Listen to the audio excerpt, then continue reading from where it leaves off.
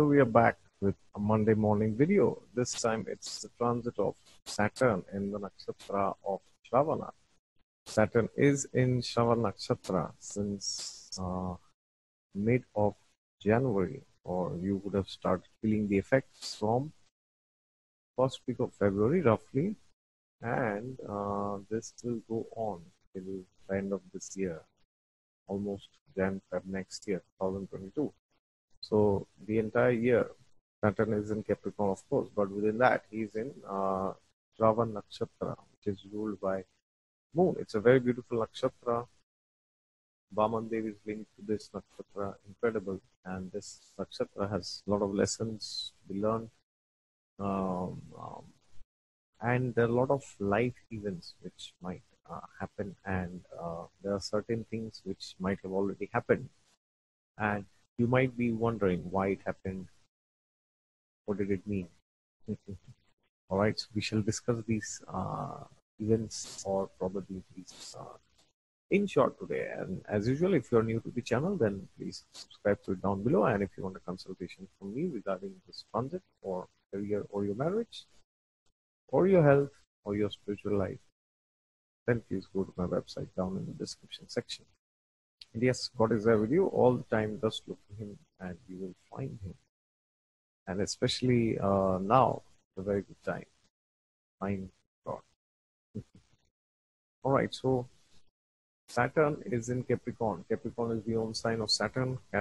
Saturn is extremely powerful there. What does it mean when you say Saturn is powerful? Many times people think YouTube, they have this confusion, not in astrology, but people who are linked with YouTube astrology, they have this confusion. Which one is better? Is a good Saturn better or a bad Saturn better? Or if you say a good Saturn is better than a bad Saturn, what does it actually mean to have a good Saturn? What does it actually mean? Now, many times people think if Saturn is badly placed, suppose Saturn is in debility, or Saturn is afflicted, Saturn is in Dustana, then they think, oh, my life's going to be terrible, okay? Whole life. Or if Saturn is well placed, suppose he's in a Kendra or a Trikon, or he's known sign, moon Trikon, or exalted, or friend sign, or with friends like Mercury and Venus, then they think, wow, this is the best thing to have, and then we will have no problems in life, everything just great and perfect. Okay, so this is what they think, and none of these things are actually true. What actually is true is that of course, it is great to have a good Saturn compared to a bad Saturn. There's no doubt about it. But what does it mean when you say that you have a good Saturn? Because now Saturn is in Shravana, but he is also in Capricorn. Okay, so that's a sign which is the own sign of Saturn, which shows high awareness.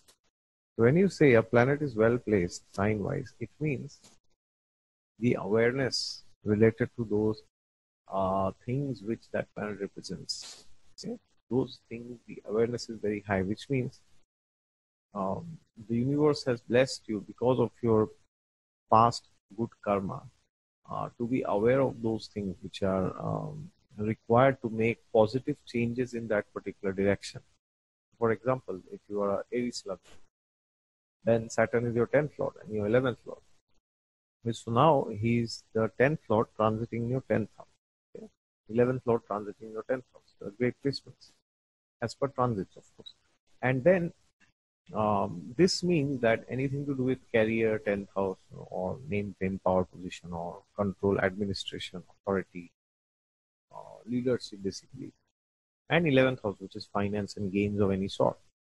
Uh, these areas, it's a good time to be taking positive steps in that direction. Why? Because now you will naturally be more aware of what are the things that I should do which can give me benefit in the long run. Okay? So, but that does not mean that you will not have any struggles, or you won't have any challenges, or you will not face any difficulty. Irrespective of the fact your Saturn is good or bad, you will always face difficulties during the dasha of Saturn. Okay, irrespective of either it's in 10th house, 8th house, Lagna, whichever house, or it is exalted, debilitated, or Mool Trikon, it's an enemy sign, wherever it is. or afflicted or with friends. Either ways. Why? Why? Because Saturn is the Karaka for the 6th, 8th, and the 12th. Okay, he's the prime Karaka for the Dusana houses. Okay? And therefore, you have to understand when Saturn Dasha comes, Antardasha, Mahadasha, Pratyanta, then you will get a flavor of the Dusthanas. It's very important. But now, because it is in Capricorn, your awareness is very high in order to go through it. But this awareness will hold true depending on your chart in whichever nakshatra Saturn is transiting in, okay? In your Bhav chart, of course. But now we see this transit is happening in Shravana Nakshatra. Okay? What is the nakshatra of Shravana? Shravana Nakshatra, at a lower octave, you can say, it shows, like hearing, listening. Okay? But that's like at a lower octave. But at a higher octave, what does it mean? Higher octave, it means, listening to divine sound vibration. As the Srimad Bhagavatam says, Nityam Bhagavat Sevya.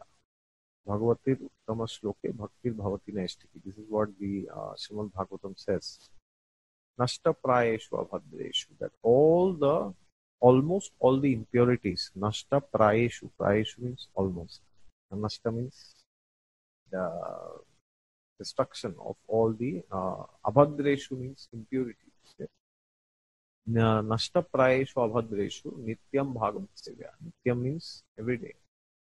Every moment actually. Without fail, consistently. Nityam Bhagavat Sevya. Bhagavat Sevya means when you listen to the divine sound vibration of the Srimad Bhagavatam. Okay? So, this at the highest level refers to listening spiritual knowledge. Okay? And it's very interesting if you check the Capricorn, where Shravana Nakshatra falls. Jupiter actually gets debilitated in the sign of Capricorn. Okay? This is one of the reasons why, because if Jupiter in Capricorn might represent that you need to hear a lot, okay? Your awareness is not that developed, so you need to go to that standard, which is like Nityam Bhagavat Sevya. Nityam, every day. It's not like Sagittarius or Pisces, You have to do it every day because it is in debility. Okay? Therefore, Shravana Nakshatra has lower octaves, higher octaves, and this is the highest octave that I'm telling you. Okay? Now, at a lower octave, at a practical level, when you talk on a materialistic sense, what it could mean? It could mean that there is somebody who you might have to listen to. There is somebody who you need to hear. For example, if Saturn is your 7th lord, then it could happen that you have to hear something from your spouse, or it could happen that the other party is telling something. Could be your business partner or your collaborator. They are telling you something repeatedly from long time, but you are not hearing. But now it could happen that that's where you have to make a decision that now will I hear this person, or that person will be forced to make a decision. Okay. For example, if Saturn is your 7th lord, it means you are Leo or a Cancer, like it would happen that your spouse is wanting you to do something from a long time.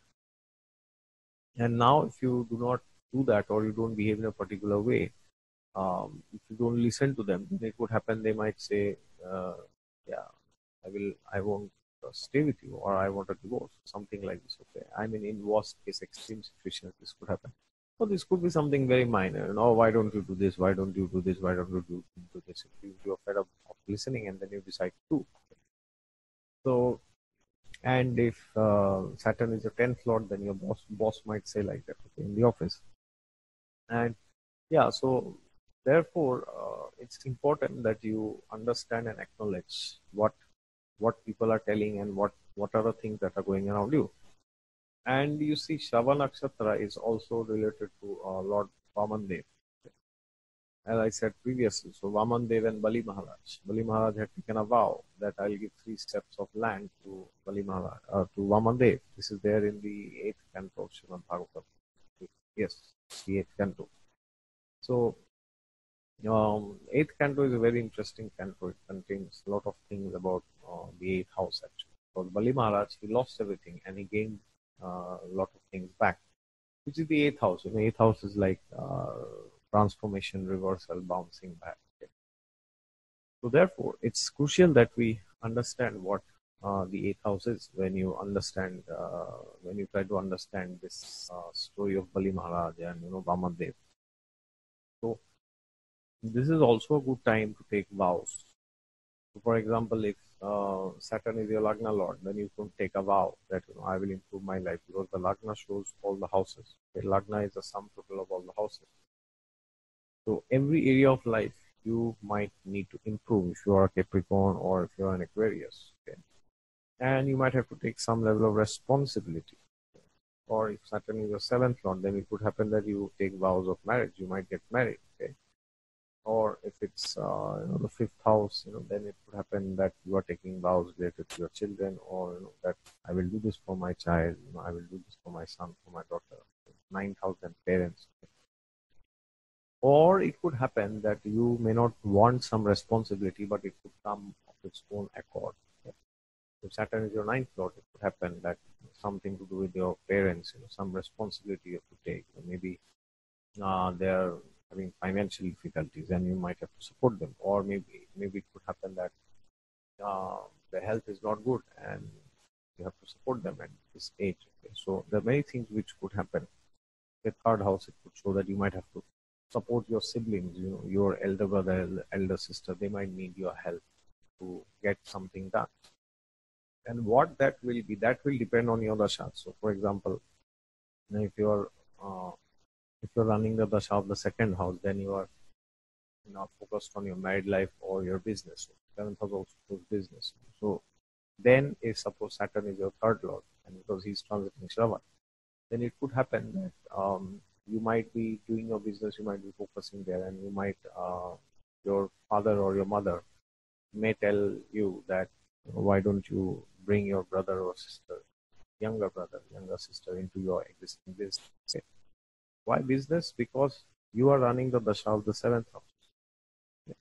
Or it could be anything depending on what your dashas are indicating. Okay. If it's 10,000, it could be your own company, your own profession. It could also be self-employment. Okay. And if it is like the ascendant, it could be something related to your body, or it could be you yourself who tell something to others. That you should do this, you should do that, you should be like this, you should not be like that. Okay.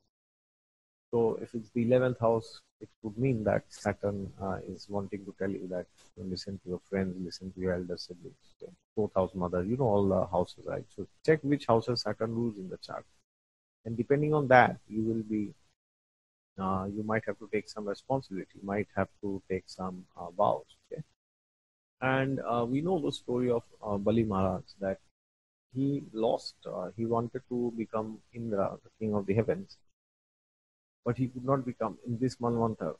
And therefore, Bali Maharaj had taken those three steps. Okay, so it could happen when Shravana Nakshatra comes, always three is in limelight, which means suppose um, your 10th lord is Saturn, and now Saturn is transiting Shravana Nakshatra.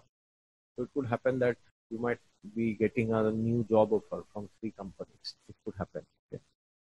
Or if Saturn is your seventh lord, you might be getting three proposals for marriage. Then you have to decide which one you would like to go ahead.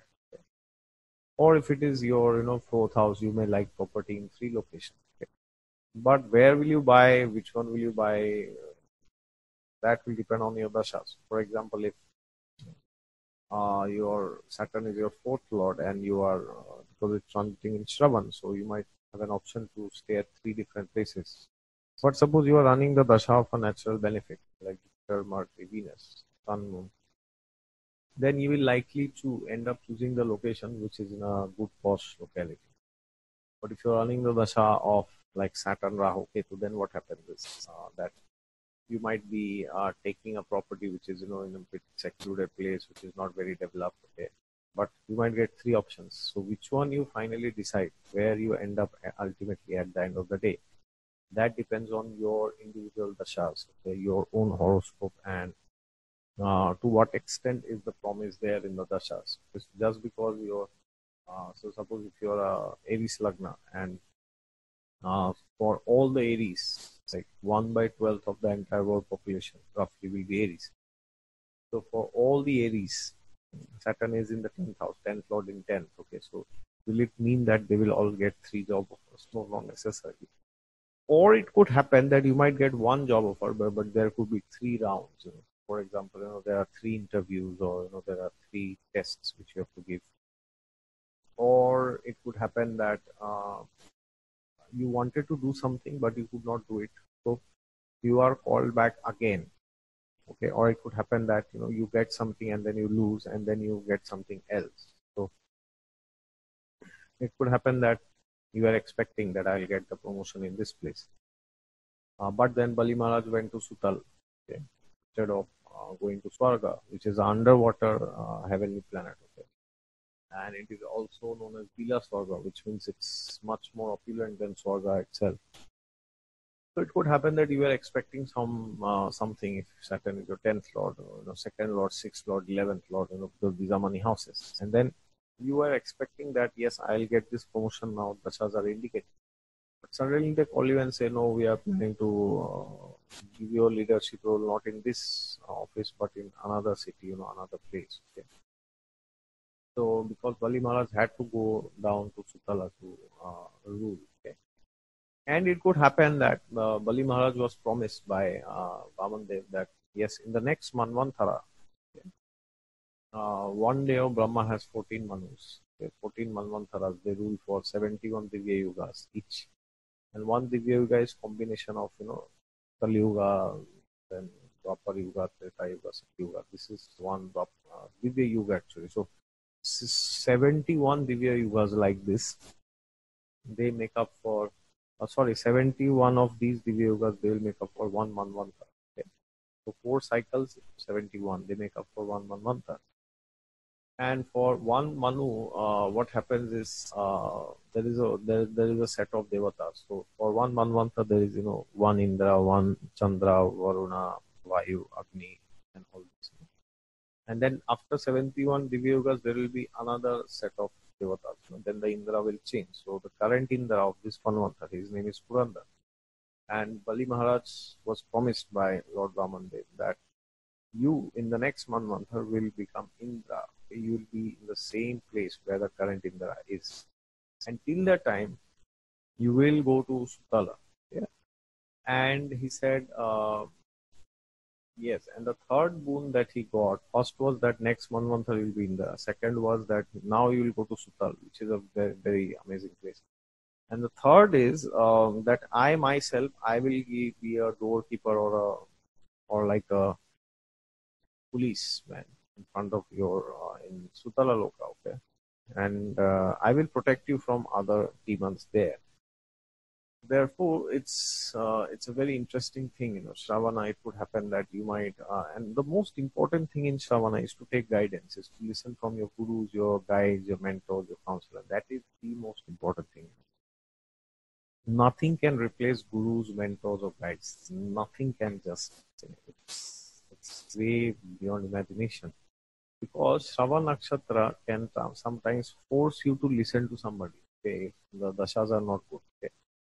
If your dashas are good, then you will happily listen. Because they say there are 3 categories of people, actually 4. One first category is one who is most intelligent. Who is that? Who falls in that category? Intelligence doesn't mean the way you can, cram knowledge. That's not intelligence. Intelligence in this context means that a first class person, he can understand things just by listening. Okay, like for example, the Bhagavatam says, like intoxication, that's prohibited. You shouldn't do that. Your life will be ruined. Then you listen and you understand. Okay, I should not be going towards alcohol, drugs, smoking, and all this. Then there's second class. Second class, they don't understand by listening. They think that yes, this has happened.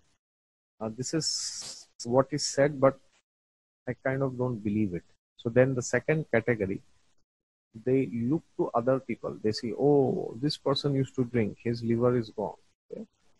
So then that means if I drink, I'll also be in trouble. So that's second class. And then there's third class. Third class means I have heard, I don't believe it. I have seen others. They are miserable. I still don't believe it. Maybe it will not happen to me. I will be an exception. मेरे साथ नहीं होगा ये.